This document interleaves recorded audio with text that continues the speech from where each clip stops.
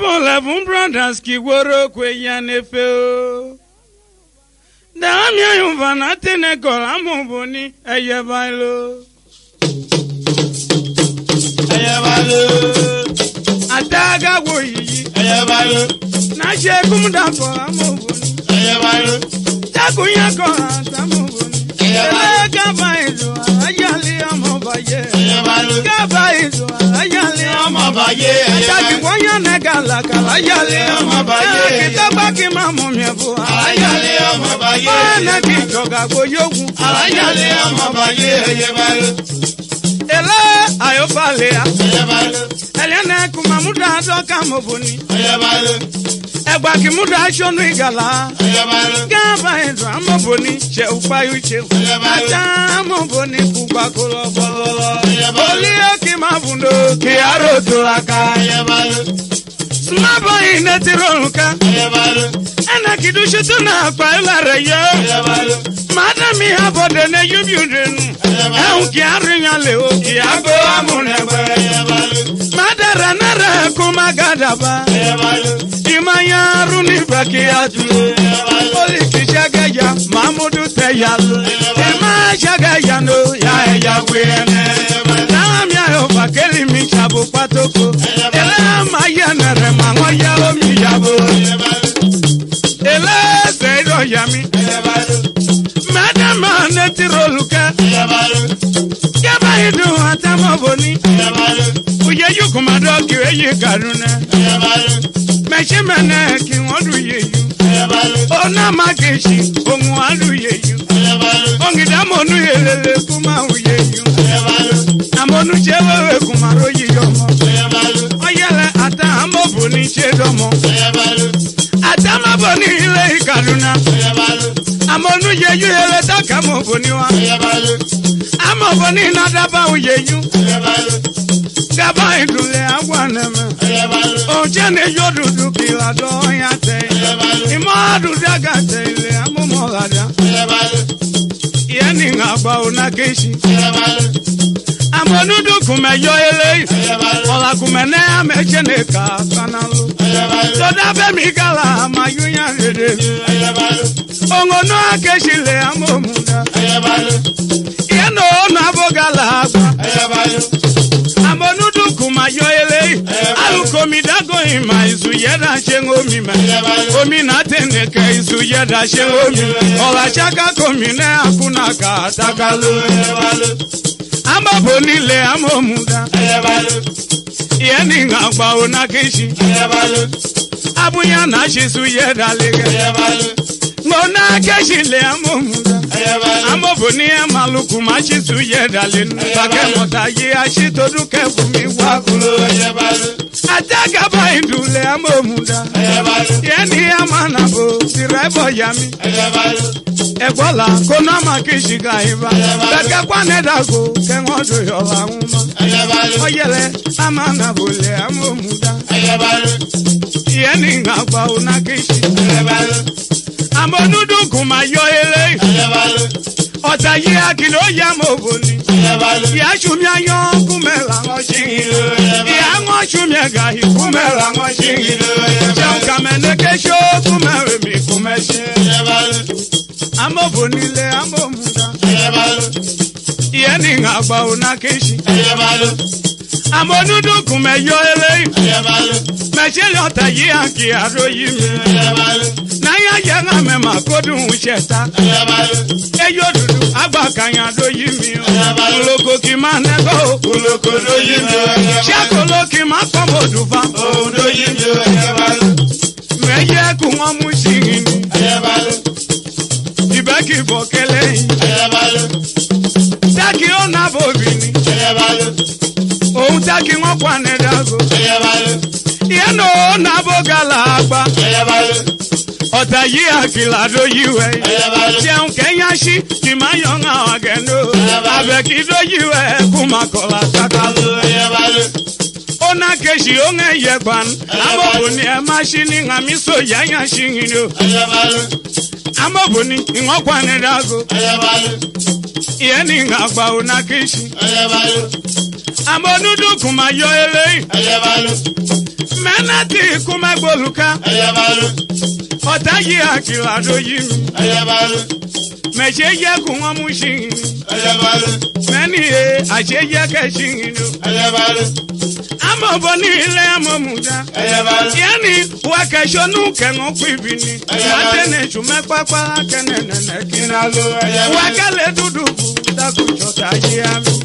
Tomo na bobini irule dubu kwomo. Oboni wanyo sayia. Ima kangu bitenguma. Amonudu kuma moyomo. Wadalo nekele. Wadalo nubula. Ibeki no sayia chene loyoyi. Ibeki na laoni chene loyoyi. Ibeki na lisheba chene loyoyi. Abaya chene wayane.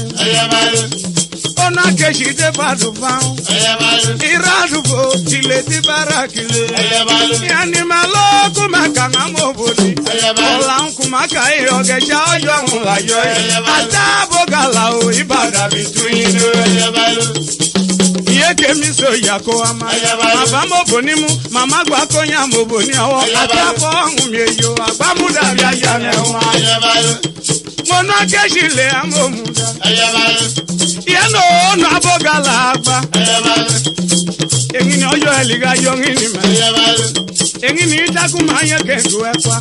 Ishenu kola meta kuna yakaya nekebo. Kaba idu ukola le kisharibo. Eli gbodu kigala tekade. Mejo ne mejo kumejo folaka. Ene mefa kidefu metodu kimomuduro. Inwa dabi kwane dago. Iena bogala o. Odi ni oyo. Ufodu kumele kumenu fedola meno. Engola mekwadye todu kimude me. Ileye. Ela kimude me. Onu amakesho. Iyo mule ingawa. Amune maro egweju. Ongama bonile amomuda. Iyo nakeshi. Amake na ngumi. Oyo ye ibakere bibomi. Chede ibe kumadong. Ibe lengi aye kekere buma. Ibane gala ye kadong ugen. Ola tagaba idudere ambo molaunda. Yeni ngagba unakeshi. Omu ingomi umakude hukume. Umaka weda bini anyo abogala ngisheo. Ejo dudu emi chelenge ache. Ola mele kuna yeke kaume. Mesha katomi no komilemi.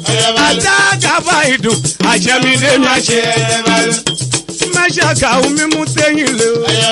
Agago yiji achemi de mache. Olo kimamelo achemi de mache. Iwoko kimabiwaya achemi de mache. Ola mele kuna yeke kaume ide. Eyu gbodu kakeshi tekade. Todu ekeda go kuturu kimuda o. Eye koho kimuda o. Oga ye kimuda o. Ubile obielo yalu kimuda o. Echelerere katakola nkwalu. Anye dudu ya neko. Manu ye yulerere kera makeshi chenevu. Mayu ye yulerere kowa makeshi chenevu. Ibedu kumayomo machene choga hele. Meni atamo boni manoku madu pake. Ata arulalo mayene kumapano. Made aduba mama eke bambo bonimu. Ata gaba idu taku mabambo bonire. Ealu kuma amo bonire. Oiga baidu ideyo yama. Ile dubu iboko na makeke. Omu mamona biwu. Yeni ngagba unakeshi. Amisoja ojo mi liga yogini me. Nepa umuda tene kola ngoma mita. Omu madama na bo ayo.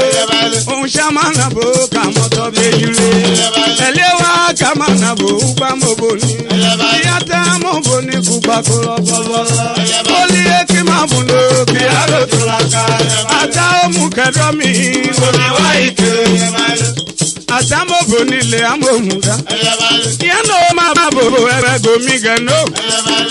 Amana bo ela geju migen.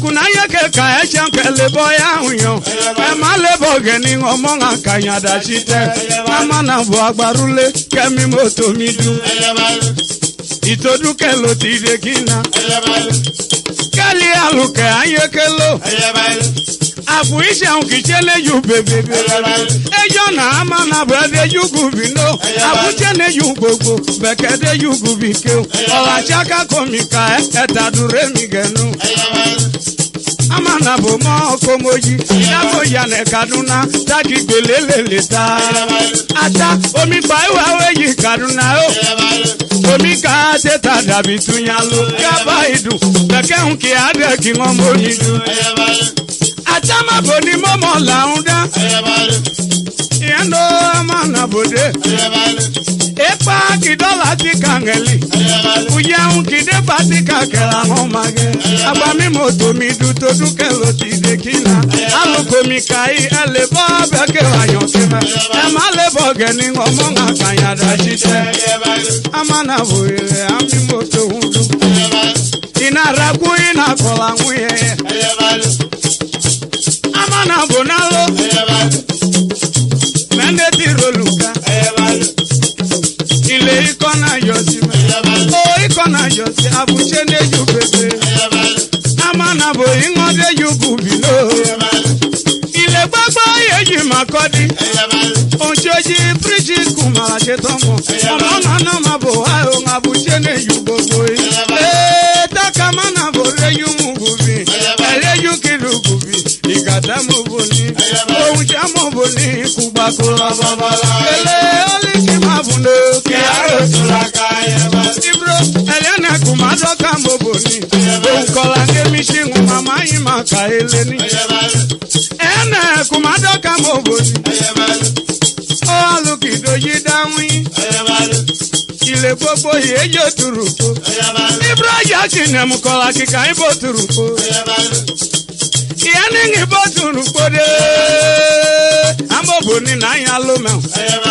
takuku ubada bi wane mino omedu ko turuko iyan kade ebi okimu de ngakanya me muyi mekumeko kingona shikegenu yeleka imuda legwo modu aluki ko turuko ongi wampa eji logu ibro ya kinem kola kika ibe eji logu yani ngi baba eji logude amoboni na ya loma takuku ubada bi wane mino meligala akache ejo dudum elengi ache eta umuda yeke ka umeta me anegala ka yeke ne apalile ayeke de yeji logu amana no geja ma yeke de yeji logu manu mama yeke yeji logu amata tabale okolo kimuda yeleka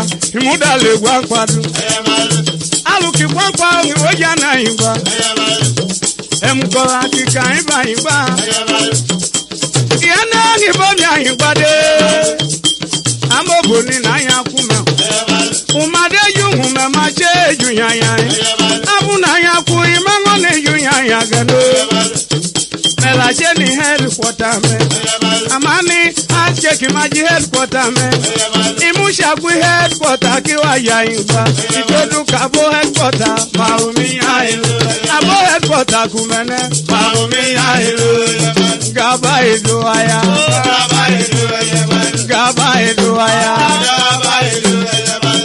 ododa megbeto ayofa ododa megbeto ododa megbeto ayofa ododa megbeto I say 11 brothers here upaye waje tinachale ayofa baba shailo baba yeta baba comrade ayofa Oga 11 brothers, the young 11 brothers of Amfa. Aba 11 brothers mewa ile mewa ile. Ola kuka melungbo atanga moboni. Ba ona mageshi ela kimuru ngame. Eyo kana shushola ele chenge yonu. Eche kicha balangide kakisho fengo yomudu neye merobi ki ovengu ye tedu kenetenedu kibere eche kicha balangide alo kagwonakpa Dagamawe kagwonakpa Dagamawe nakalo kagwonakpa Dagamawe Ajiburayo moru medomi onukoyo ye oyodo na chanana idama kwa kanwe ayobe ko kanwe cheyo eledo oto eledo ohi onukoyo ye oyodo na yono koyo adene yoga na shole amunakwa na shole amunakwa eyodudu mariamu shemi mariamu munakwa amamakwa unakwa ushubede mi ayomamu ye opasuma boye omunakwa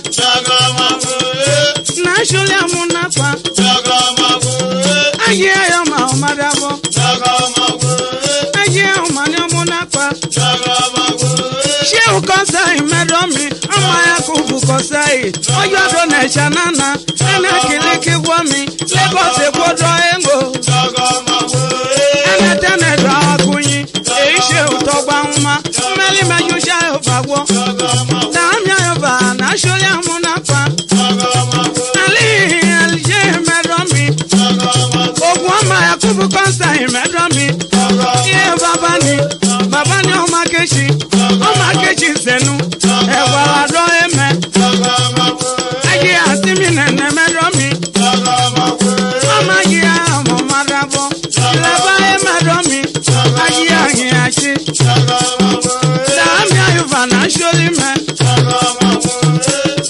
iye medomi ayufa na sholi amunakwa teni mo mi konsai medomi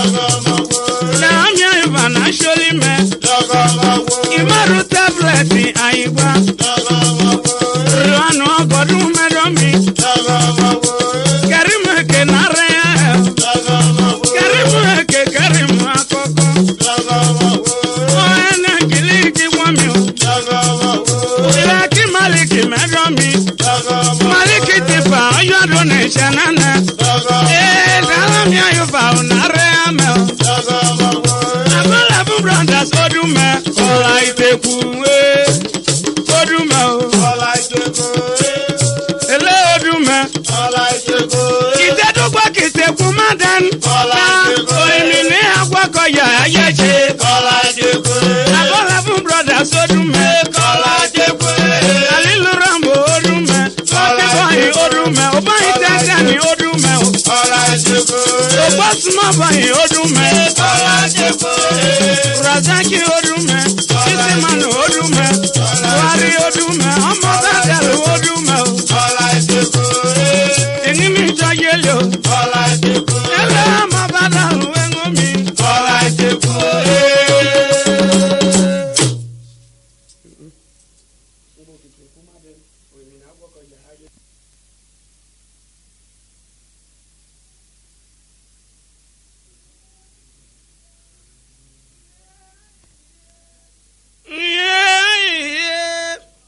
Eguma na ikudabiwa. Ugbonu makuma nedeta. Onegume kakomiyoy. Onegume onetila yeka ngamomami. Aujoluma Ameh. Ameh. Egume. Ameh. Ameh. Alaji burai. Ameh. Alaji burai ogoy. Ameh. Mukurado emagege. Ameh. Former chief of defense here. Ayi Maloma. O Ameria Kileoba. Alaji Sulea. Alaji Sulamugui. Ngene kichi pale ko. Mami aibado engugegede. Medala yabu. Abu Shaibu medomi. Ogoya iba. Abu Shaibu. Abu Shaibu. Alaji Salami. Alaji Salami Abudulahi. Asa Nigeria Limited. Alaji Musa Efua. Ngaibado emagegede. Meolali. Alaji Hassan. Alaji Hassan Okura. Ena kiliki jushemigo. Alaji Mohamed Oligo. Aibalado emagegede.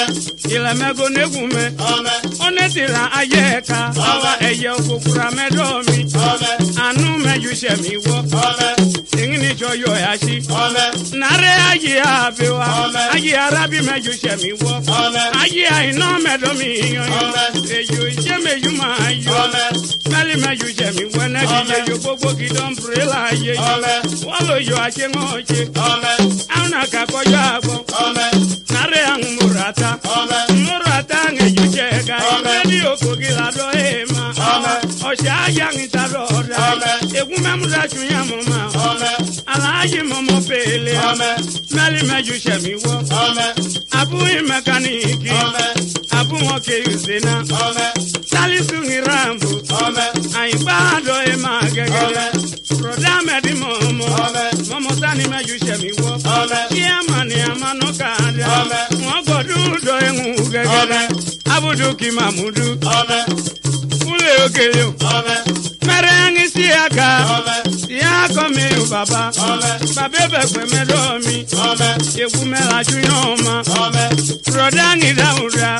Dauda ebingi shaibu. Aibala do emagegele. Ayali mejushemigo. Ayali Ameh akoyi. Ogodu ado emagegele. Meli mejushemigo. Megi shaibu. Oko sadiangi madamu. Kano do emagegele. Utubeda jaro menyo. Kano do emagegele. Jaborisi mejemigwa. Amadomi kano. Oko majobe mama umichagwe. Meala fedo achengoche. Jesu gwedeme. Madamu meini mejemigwa. Rice and bisi do emagegele. Awa ayimbangi tadorai. Abute longe olali. Abu agangu mayola. Ayimbango do emagegele. Jesu gwedeme. Boy iti medabu. Aisha mejushemigo. Utubede abu ngidantata. Ayimba isho emangilen. Nare asule baka. Oko ayuma ngeyemiwa. Miraku medomi. Atoku kidi randaba. Ankwa murado emagegele. Maadu meyemiwa. Nare anga isetu. Anga kakuredo emagegele. Megida hogigo ye. Prera eya ngwa minje. Nawa fedo achengoche. Ule okeli. Branko mejemiwa. Driver ki meje magwa. Mohamed Mobedel. Omaje meje magwa. Madama isajenti. Amajo bedo emagegele. Memu mi bato deli. Uchukwede ngibegume.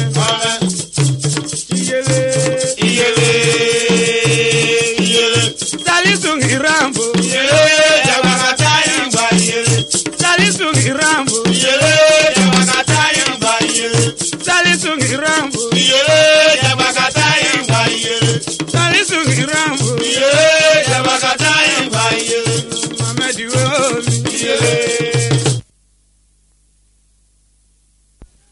Amama Dalami AYUFA mewa o. Ẹ̀yin ni kálí àyígbá. Ọ̀dọ̀ dàmágbé ìtọ́. Ìfọ̀dọ̀ dèye 2004. Ngama kele ma ṣe wéwè yanyan. Ẹnẹ tẹ́nẹ̀ dùn akọ̀dù payo. Dalami AYUFA ubu ma kọ̀dù payo. Àmà ìṣàkìbọ̀ tẹ́ngẹ̀lì. Màdánà ìwà kíkà kí mu fẹ́rẹ̀ yún. Abá lolùgbàtẹ́ ìpẹ̀lẹ̀ dúgbọ́dá. Dalami AYUFA ó lé wa. Abá lolùgbàtẹ́ ìpẹ̀lẹ̀ dúgbọ́dá. Egwu kìkì tẹ̀rẹ̀ dọ́dọ́dá. Abá lolùgbàtẹ́ ìpẹ̀lẹ̀ dúgbọ́dá. Dalami AYUFA ẹ̀mẹ́kìlẹ̀ dẹ́jì omi ọ̀rẹ́. Abá lolùgbàtẹ́ ìpẹ̀lẹ̀ dúgbọ́dá. Mẹ̀rìàmù yèmí ọ̀hún kábí àyà omi ọ̀rẹ́. Abá lolùgbàtẹ́ ìpẹ̀lẹ̀ dúgbọ́dá. Ìpẹ̀lẹ̀ dúgbọ́dá lé. Abá lolùgbàtẹ́ ìpẹ̀lẹ̀ dúgbọ́dá. AYUFA gbọ́dùnkò kọ̀là dúgbọ́dá. AYUFA gbọ́dùnkò kọ̀là dúgbọ́dá. Aláàjì sí àká agbọ́gìdì márùlé. Aláàjì sí àká ògidì mára. Alájà àlìyẹnu òyìyá mánánà. Alájà àlìyẹnu òyìyá mánánà. Àbómi sọ́tòtò AYUFA ń lé wa. Àbómi sọ́tòtò AYUFA ń lé wa. Sàbánò ìmìnì ìnàjàbọ̀ yọ̀yọ̀ rẹ̀. Sàbánò ìmìnì ìnàjàbọ̀ yọ̀yọ̀. Sani ògùngbò kẹ̀kẹ́ òtẹ̀mẹ̀yà mánánà rẹ̀. Sani ògùngbò kẹ̀kẹ́ òtẹ̀mẹ̀yà mánánà. Ayé ọmọ mádàbọ̀. Ayé ọmọ mádàbọ̀. Àbútí lò ìkàyà mánánà. Àbútí lò ìkàyà mánánà. Barista Kẹ́bìrù ẹgbẹ̀yàn dọ́gba wa. Barista Kẹ́bìrù ẹgbẹ̀yàn dọ́gba wa. Aláàjì Sẹ́kẹ̀rì Azikiru Ìkẹfẹ́. Aláàjì Sẹ́kẹ̀rì Azikiru Ìkẹfẹ́. Aláàjì Sàlámì Asana Ìgbà. Aláàjì Sàlámì Asana Ìgbà. Aláàjì Súnmọ̀nù Ṣíyàmọ̀nì Àgọ́lẹ́gbé. Aláàjì Súnmọ̀nù Ṣíyàmọ̀nì Àgọ́lẹ́gbé. Àtàlàó fámìlì Ògbẹ̀dọ̀ Ṣọ́máyé. Àtàlàó fámìlì Ògbẹ̀dọ̀ Ṣọ́máyé. Àkwáńpá Tíkànó Amadu Míyámì. Àkwáńpá Tíkànó Amadu Míyámì. Ají Adídẹ̀tù Ṣítù Àlàó. Ají Adídẹ̀tù Ṣítù Àlàó. Bẹ̀ṣírù Dàúnú Ọjọ́dún Nẹ̀ṣánánà. Bẹ̀ṣírù Dàúnú Ọjọ́dún Nẹ̀ṣánánà. Àyẹ̀mú Márìnà Àlàájá Lèmọ́lè. Àyẹ̀mú Márìnà Àlàájá Lèmọ́lè. Bùrọ̀dà Mùtàlá ẹgbẹ̀yàn dọ́gba wa. Bùrọ̀dà Mùtàlá ẹgbẹ̀yàn dọ́gba wa. Ìyàkúbò Bídẹ̀sí ọkọ̀ Yẹmí lálẹ́. Ìyàkúbò Bídẹ̀sí ọkọ̀ Yẹmí lá. Ìsà Líbàtì lóko ya. Ìsà Líbàtì lóko ya. Àbíbà Sákìrù Kàmínà. Àbíbà Sákìrù Kàmínà. Ògún ni Mádàmù AYUFA rẹ̀ àmọ́. Ògún ni Mádàmù AYUFA rẹ̀ àmọ́. Fúráyì àìbì bìkídàgbà. Fúráyì àìbì bìkídàgbà. Ó ṣẹlá fámìlì ọ̀kàyà tẹ́hún mẹ́lẹ́. Ó ṣẹlá fámìlì ọ̀kàyà tẹ́hún mẹ́. Àbú ìbẹ̀túlá Ele-Ojo àṣemọ́ṣe. Àbú ìbẹ̀túlá Ele-Ojo àṣemọ́ṣe. Omeri ní ti gàrèjì òkà bàdọ́ èèmà. Omeri ní ti gàrèjì òkà bàdọ́ èèmà. Alájà kọ́nà yìí ẹgbẹ̀yàn dọ́gba wa. Alájà kọ́nà yìí ẹgbẹ̀yàn dọ́gba wa. Amadi ọmọ bàdà ló bàgà ń bà mọ́. Ọmọ bàdà ló bàgà ń bà mọ́.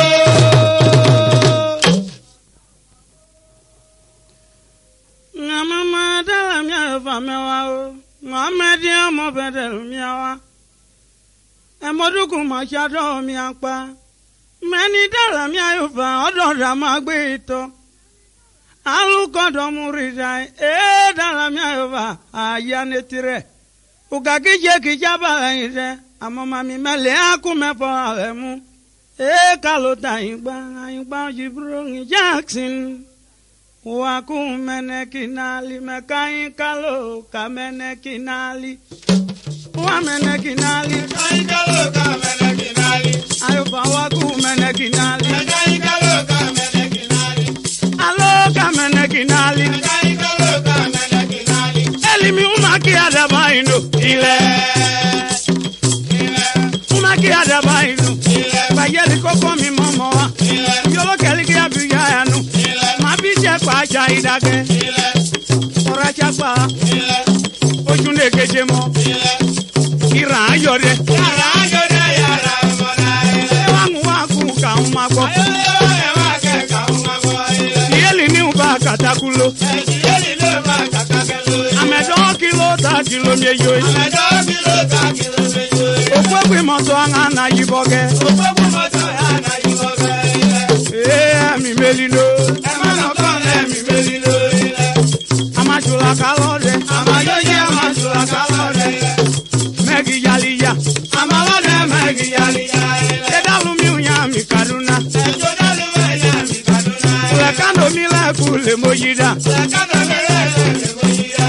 Abayi ba mewa o. Ndiri sungi manaba. Meola gugu. Netidishi amani. Amanoka dakida iba. Enetili juje mi wo. Oyebo shochanana. Juje doni me juje mi wo. Naje kuro eke unkunea. Auna kakojabo. Ifrangi Jackson. Kwa alumida mene dada. Idada kitotenga imula. Aimu otemo imu bidakwa. Ene dada ime yubyo megen. Memaka imu ila dokodu buni. Mema kwa yodoba adoma ya in. Olongu roin. Ukabekue. Kanana yeki agwalu ba mi amudu eno bata ye meduka amoya anana shiti kunku imajo bini batishela eno bata kishiti kunyaka imashi awa ni bekishuno mata ni bekire kehilo ogeshayo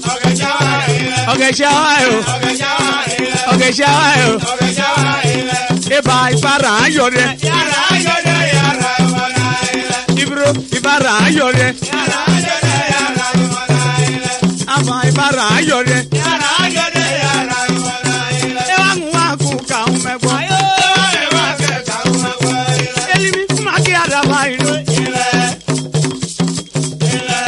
Emi na yoye. AYUFA ulia avoda mishe. Amani evoda kushe. Yongu di bengi begbelen. Kakuma ya avoko mane. Ebula duki ya avoko une. Oyimoko ijedo yuyo. Ama ebula duki manoko. Ayaka ki ando yimoko. Taki sheki bole bibebi. Yaka ye o taki shekako. Sheki ye mudacho yilego. Sheki ye male ya avoko mane. Au male ya avoko mane. Tako yimoko jedo yima. Mayuyon koma mana yidadi. Mayidadi tate yitoga ane. Sheki boki male bibebi. Dalami AYUFA, mabalumi yo. Eni Dalami AYUFA, ina nabu. Ije kumeka kina nabu. Enede shanku na ashoda. Ibe kunne na du ibokele. Oh, ibokele mewa. Ebule duki jeki noko. Ibokolo bia meje unoko. Ebule duki maje kinoko. Mege anebi meje unoko. Medareti unkido ni tebulu. Omale ya gwi olangu. Aimotu chamongomo. Idaboku no ki manuko. Ayama imudana yamino. Reka yoki abule baya. Eno bladuki baboko yo. Itoko leki maye kinokon. Ikote file agama gama. Idabobe ki manuka no. Obe manuka geno ingayano. Anaka kojo ago. Anaka duki babo ya yo. Amoma miki maye kinoyan. Inu yeun ki adun ya ye. Amoma miki maye kinoyan.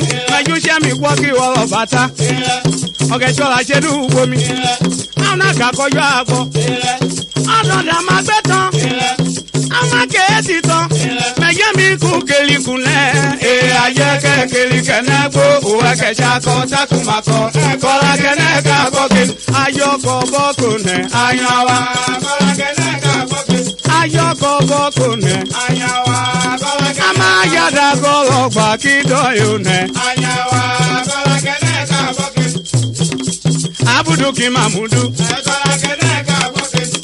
Dalami AYUFA umyaka umagbo. Ameye kele na chokara tweli. Ameye kele chokara tweli. Ibro ebuna gbeun ye bebutu gbayan. Eyo doyoko ena mi jola moyoko. Eyo doyoko ena mi jola moyoko. Ekoda yofe, ena mi jula ma yofe. Ekoda yofe, na mi jula ma yofe. Eme yu kele ejo kara tweli. Eme yu kele ejo kara tweli. Eme ye makola eka kili weli. Eme ye makola eka kili weli. Eme ye makukola eka kili weli. Eme ye makola eka kili weli. Eme yu makukola eka kili weli. Eme ye makola eka kili weli. Eyo do meli ena mi jula ma meli. Eyo do meli ena mi jula ma meli. Oboji moto ya panu kutegbe. Oboji moto ya panu. Ache kakana na moto ya vina shawuyi. Ana na moto ya vina shawuyi. Moto boko une cheki vina shamuyo. Boko une vina shamuyo. Omikate takeliki wewe oya. Oya. Omiakeliki nana. Oya. Omiakeliki wewe. Oya. Oya. Oya. Abuduki mamudu. Oya. Na akulo teyule. Oya. Unity club. Oya. Meyu jami wama. Oya. Oya. Omade vana me onkomashe. Akwam. Akwam. Unity club. Jabakate yule akwam. Unity club. Ogale jabakate yule akwam. Ayi seidu. Yele jabakate yule akwam. Why Ele-Ojo? Yele jabakate yule akwam. Seidu president. Yele jabakate yule akwam. Vice president. Yele jabakate yule akwam. Abdul Ibrahim. Yele jabakate yule akwam. Mr. Oyonimi. Yele jabakate yule akwam. Oyonimi Usman. Yele jabakate yule akwam. MD Quinto Siloko ya. Yele jabakate yule akwam. Ayi aya Isa. Yele jabakate yule akwam. Isa Matodo. Yele jabakate yule akwam. Isa Matodo. Yele jabakate yule akwam. Alaye Ameh. Yele jabakate yule akwam.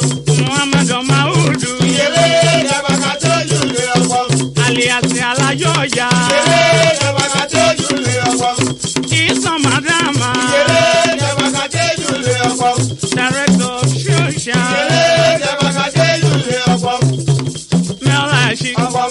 Oh, Prince Abuobaye. Akwam. Medi Prince Abuobaye. Akwam. Ene kukale anana ise. Akwam. Ene kiliki yuja yobagwo. Akwam. Bọ̀tá ìkọ̀tún ìtàdọ̀ dàwìn. Akwam. Àánà tanana lílẹ̀. Akwam. Mẹ̀júṣà yóò gbàgbọ́. Akwam. Ó ààyè ẹ̀rí mà. Yele jabakate yule akwam. Aláàyè ẹ̀rí mà. Yele jabakate yule akwam. Aláàyè ẹ̀rí mà. Ẹ̀rí mà. Ẹ̀rí mà. Ẹ̀rí mà. Ẹ̀rí mà. Yele jabakate yule akwam. Honorable Gambo. Yele jabakate yule akwam. Mẹ́wàá kúkú. Akwam.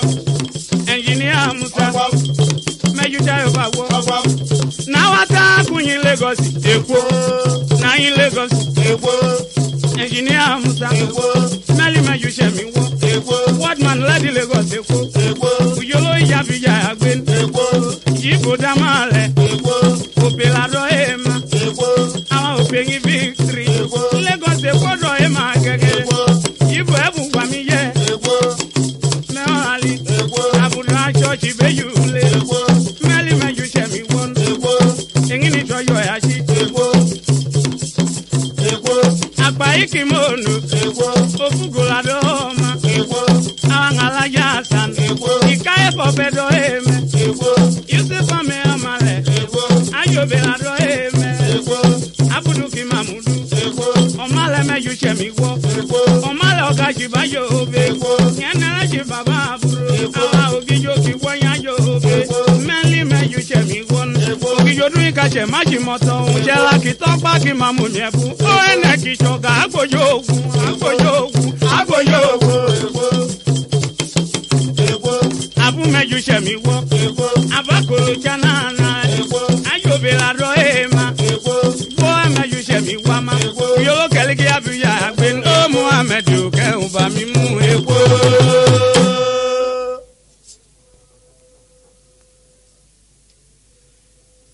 Muhammed ọmọ mi àwọ̀ ẹ̀gẹ́. Yàbọ̀ lẹ́fún brothers kì gbóró kwe ya n'efe o. Àìlò. Aile. Aile. Ayílì kan mo ṣe yé. Aile. Bailo Nigeria Limited Abuni jaru komala megwa miyoyo Alayo mili kwa ilo Ademo mili kwa ilo Alu mengu na de dola Ishenodu mikuko Madami abuko le kwa gwagili mada Iprojati nelugo kumagwagute Oma bedelu komalengu madabuyo Mare ya guda takuma kwaku Obasuma boy maneka egwalu biepo Made yemi o ijami ni kape Ele mi shobi egbe o ki ariyan le biepo Made mi okuta yibiku Ogbo ma pali okuta tewu o Omi ma do egwodu ki abilalo Ayufa ma do egwodu ki abilalo Madame Natiroluka Madame Ishuku nebu neba kunya Obu ifila gba ine kango gwa yefile Atekba ne adene shodile Eli mataki eni ena lolodun Dalami AYUFA omika ke utulo Daka miruleke Alumengu na de dola Ayasani mabumi kwado Honorable Ayasani ake Ayasani lami akube na pe Eyi agusho emengiden Engini muro yokola Honorable Dan Kadiri mabumi kwado Dan Kadiri unisa mayeye yowu Eyi agusho emengiden Obodo oko kumabye ashe yenege Commissioner Daike Honorable Kizito Makolo Ailo meju chayo fagwo Raili kola megwa miyoyo Honorable Alaji Faruku yaya Engineer Diu mebumi kwado Mama Mohammed Kana Boshu yingu isho Alu mengu na dedo Honorable Alaji yaya Shagada Onu eye male Anaki manala ki womi aya Madama Natiroluka Aye ke keri moda wagwa Aye shi akusume gwa omi aya Dada alfa moto koja suera Aye abona yime gwa mi aya Angola ishi gangola ishi Gango goduku na dokoro mobe Honorable Seniaminu megwa mi aya Aminu makede yeye logun Abuni jaru Honorable agba Atai ije omidogo mawo Medama Natiroluka Brother Tairu temi amoto banawa Yengini mudo yokola Madama Iba mebumi kwado Ayi oshede ayaya kido matushu Iye jibrini megwa miyoyo Ushubade brother Mutari agaba mebumi kwado Madamu Lami agaba mebumi kwado Ataku yoki babangi sedi kimi Ayi sule mebumi kwado Ayi sule yiye amoto banawa Ile fiaru adaike Alaji ngabudabuja Ono memeleka Alaji ngabudabuja Yokoki mabio ayang Alaji ngabudabuja Ayi suletaro mabumi kwado Suletaro abuya mayo Dalami AYUFA unadodu melule Natiroluka Abo mebumi kwado Oko katun Abo 100 kg kunadodu melule Sabo geri omalasho emangiden President ma Philip Omoshada President ma Philip Omoshada Karuma buya sho emangide Madama Natiroluka Honorable Abdul mebumi kwado Abdul Ibrahim kukola dodu alias Marab Nigeria Limited Engini mudo yokola Ma kone kiya munela Kashuti kaki magwedido Engini mudo yolami Ele-Ojo koro danga kuyingi mabuna yo. Madama naziro luka. Magidoli salama leko. Anakimiso yanki wami yaya. Jama sanje tire. Soya kudale ki alo mbotulo. Franco mabumi kwado. Greba ki wami tikano deo. Anaki mama le ki wami yaya. Engini mudo yokola. Na kone ki amunele. Engini mudo yolami. Anti memuna mabumi kwado. Ma kone ki amunele. Ashutiga ki ma gberido. Ele-Ojo koro danga kuyingi mabuna yo. Ki mama de uba munya.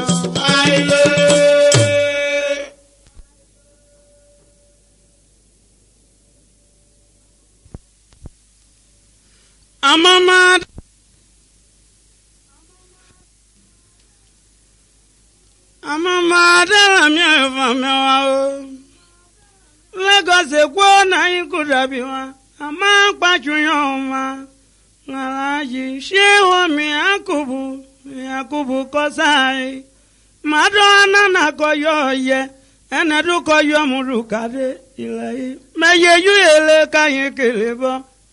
Iṣẹ́ omi kosai anana koyoye. Eyan teyan ru use amunepa. Mú mi gbà tó délé ni. Àmọ́ mami màmọ́dú kò dùn ìṣèwù. Ànánà ṣèwù ṣomi kìdá òlì. Ẹ̀dá ṣe mọ́. Ṣé omi àkúbù? Gbédé àtàyàndìbí. Àlẹ́ ẹ̀ ṣe mẹ́wàálì. Àlẹ́ àṣẹ àmàní.